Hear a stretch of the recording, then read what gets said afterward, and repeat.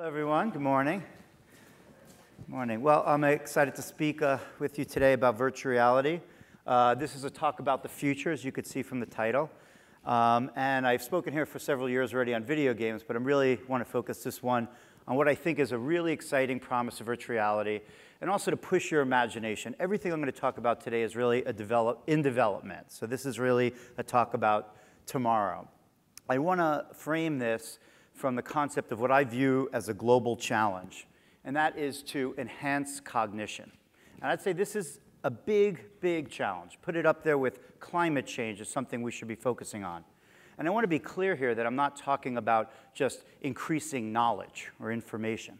I'm really talking about improving the function of the mind, how we perceive, how we think and feel, and then how we act. And across all these domains where we should be trying to improve cognition in young developing minds, in healthy adults, and in people that have deficits, I feel we could do a lot better than transferring information content or trying to mask symptoms using nonspecific drugs. I think that we can actually improve those core functions of the human mind: our attention, our perception, our memory, decision-making, emotional regulation, and at the very highest level, empathy, compassion, and wisdom. And that's what I want to talk to you about, VR in that domain. So how do we do that? And just the very basic question, can we use technology in general to accomplish those really high-level goals? I would say we can, and obviously most of you that are here today feel that this is possible, or at least worthy of conversation. Before I move on and talk about all what I think are exciting opportunities, it's worth pausing and noting the challenges that technology has placed on our brains and our minds. I published a book last year called The Distracted Mind: Ancient Brains in a High-Tech World, which is really an evolutionary perspective on the strengths, but also the limitations of the human brain and how technology has challenged us.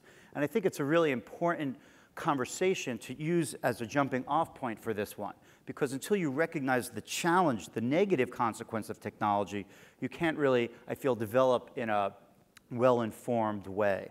A friend of mine who I'm going to talk about later, Jon Favreau, the writer, actor, director, producer, once said this, both in an interview with me as well as one with the New York Times, that he felt that he wants to find the humanity in the technology. And it's a really beautiful sentiment, and I'm going to come back to it, and I think in some ways that's what this entire talk is about. How do you use technology or leverage existing ones to really develop these higher order abilities of what makes us most human? So what I want to do now is step through how the technologies of not just virtual reality, but also augmented reality, motion capture, wireless physiological devices, artificial intelligence, all of which are part of an ecosystem, at least as I view it, how they can be used to improve cognition. Some might ask, how do we even begin this conversation? How is that possible? And, the devil's in the details, but at the most basic level, it's really not that complicated. It's because this technology can be used to create very powerful experiences. And as we all know, experience is really the gateway to our brain's plasticity. When I say we all know, I mean that it is a non-contentious point amongst neuroscientists. Experience really drives plasticity. There are other driving forces. Injury also drives plasticity as compensation. But we know how strong this relationship is between experience and plasticity. First of all, it's the entire basis of all of our therapy and education and learning systems right now. But you can have an experience, witness a single tragic event that detrimentally impacts the function of your brain for the rest of your life. Right? We call that post-traumatic stress disorder. And so if you can have an experience so powerful to lead to all those negative consequences, then can we use technology to build powerful experiences, targeted, personalized experiences, to harness plasticity in a positive direction, to enhance our cognition? And that's really what I'm going to focus on. And what I'm going to do is step through 3 examples of virtual reality projects, some that I'm involved in and others that I'm not, to give examples of how we might step into this future of using virtual reality to create experiences to enhance cognition. So the first domain is attention, perception, and memory, our core cognitive abilities that we depend on in everything we do, and really, in many ways, defines us in the most fundamental way. So to improve these abilities, I have pretty much dedicated most of my career now, and we have a center at UCSF called Neuroscape, where we try to bridge technology, all the technologies that I described to you, with concepts and methodology from neuroscience to improve brain function. I think it's helpful just to see a bit of what this lab looks like. It's not a standard laboratory. This is our new neuroscience building at UCSF, and this is one of our 3 Neuroscape research labs, which basically looks like an interactive media studio. But in there, we present media that we create, closed-loop interactive experiences to drive brain plasticity, improve cognition, and then record in this experimental room on the opposite side of the control room in real time all the changes that occur in brain activity and other aspects of physiology and cognition. Most of what we do is really about game development. We think that that particular form of technology is going to have great impact in this domain. But we have now, as I described, moved beyond just games as a core and into how do we use other technology like virtual reality. So as one example of that is a game that we're currently developing called Labyrinth. Labyrinth is a virtual reality game where you navigate through 3D worlds using, in this case, an HTC Vive, and you could see a Virtuix Omni. So it's an omnidirectional treadmill. We think that there's value to not just navigating with your fingers, but using your whole body, that our brain works on this perception action cycle. And we'll have better benefits if we have full body activation. And so how Labyrinth works, you can turn the volume on this. How Labyrinth works is that you navigate this environment, and as you figure it out and learn how to use these clues, it gets more and more complex. The hypothesis is that because, evolutionarily speaking, the hippocampus and memory system was really evolved for spatial navigation, if we can improve these abilities in a rich enough environment, it will lead to benefits in memory outside of spatial navigation. So it's a hypothesis. Right now it's a tech development project, but we think that this could have benefit in people that have early Alzheimer's disease, and that's where we're going with this particular project. We want to take it one step further. We have another technology called the glass brain, where we can record someone's real-time brain activity using mobile wireless EEG while they play a game like Labyrinth and overlay it on the MRI image. What this allows us to do is see in real time what's going on in someone's brain. So hopefully we can take this data, and this is another research project, and use it to guide the experience. How challenging is it, and the rewards. I just have one example of this, which is just too perfect to play at a VR meeting.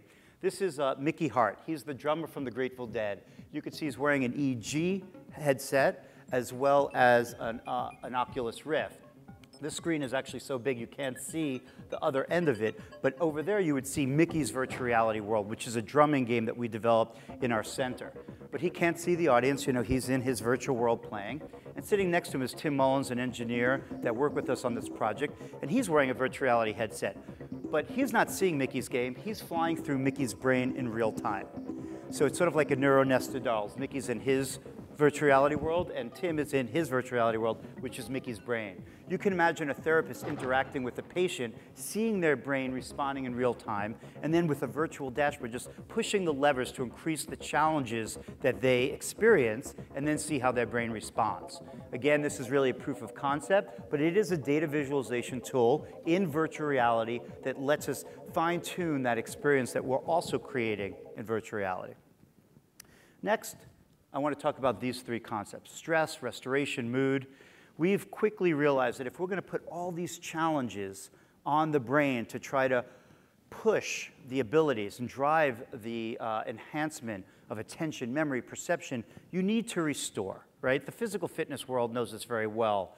They have an entire field developed around interval training, where you need to push, restore, and then re-engage. And we think this is going to be also equally important, especially with an experience as deep as virtual reality. If you create a challenge, you need to restore. And so how do we do that? Well, one idea that I had in a literature that I was attracted to led to the development of this brand new company called SenSync. And what we're trying to do at SenSync is to follow up on this message from the literature, that exposure to nature is restorative on cognition, on mood, on stress, and there's many reasons for that. I won't describe all of that now, but we think it's an inspiring idea. But the challenge is, if you think about virtual reality in nature, is that virtual reality is really a 2-sensory experience: sound and sight. And this is a great limitation, because as we all know, life is a multisensory experience. And so we have to think about sight, sound, touch, and smell all together, what we think of as sensory synchronization, thus sense sync. How do we bring them all together to create a truly immersive experience that's so bottom up, demands your attention outside of all the top-down things going on in your mind, that it fully allows you to restore and then re-engage with whatever that may be? And so we're building a technology which I think of as a deep brain massage, which is essentially a pod that presents all of these different sensory modalities in virtual reality. We can then use other technologies, physiology, to record your experience in the moment, and in a closed loop, help shape this environment, this experience, in a perfect way to lead to the most restoration. Again, a very early idea. If anyone's interested in this, I'd love to hear from you. Okay, the last one that I want to describe is sort of the highest level of what I would say of what humans are capable of. This ability of feeling for another person as if they were yourself, and wisdom. And I think that the potential for virtual reality in this domain is amazing. You've already heard some examples of that. And there's many different ways that this might occur. I want to talk about one particular one, and I want to do it from an example, again, of a friend of mine, Jon Favreau. So has anyone seen Gnomes and Goblins here? I really encourage you to download this demo, and a lot of you haven't seen it, so I'm going to show you a clip from it. But this is a creation of Jon Favreau, produced by Weaver and Reality One. It is just a demo now, but it's being developed more. It's not really a game. It's more of a virtual reality experience. But first, I want to show you how beautiful the world they created, and then I want to make one point about the potential. Not that it might not even be their goal to build empathy and compassion, but I think there's great potential with this particular technology. So just take a peek at Gnomes and Goblins.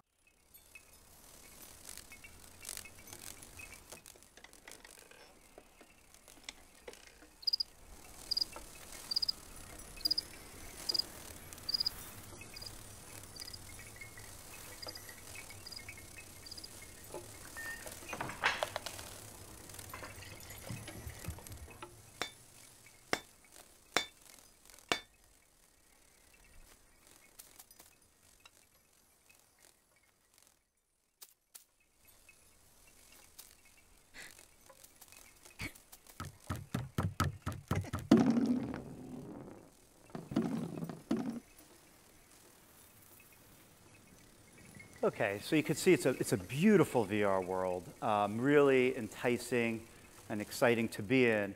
But what you can't understand from this demo is what's actually going on. So what's happening is you have this interactivity with this, let's see if I can bring this up without starting it, with this creature over here.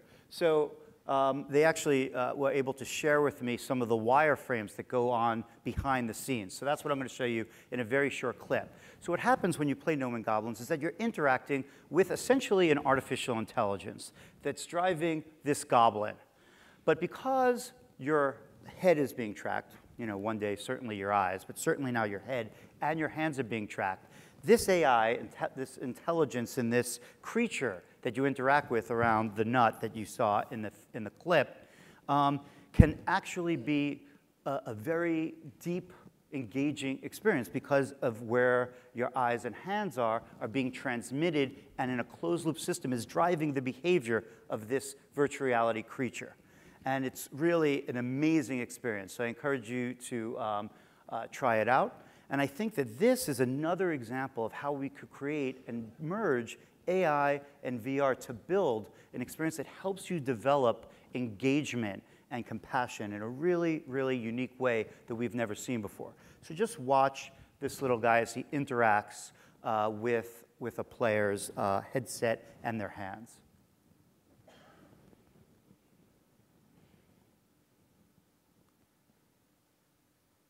It's tracking you. Oh, move your hand. Hand again. Little belly rub. Look up. Oh, here's the nut. Oh, thank you. So anyway, I think you could see there, even though it's not you, how absorbing that is. So I think that, again, another really exciting potential, not even through gameplay, but just interactivity, and I think an amazing use of AI to not replace us, but just to really help enhance what makes us most human. And with that, I think that this at least hopefully ignites your imagination of some of the promise of virtual reality into enhancing our cognition. Thank you for your attention.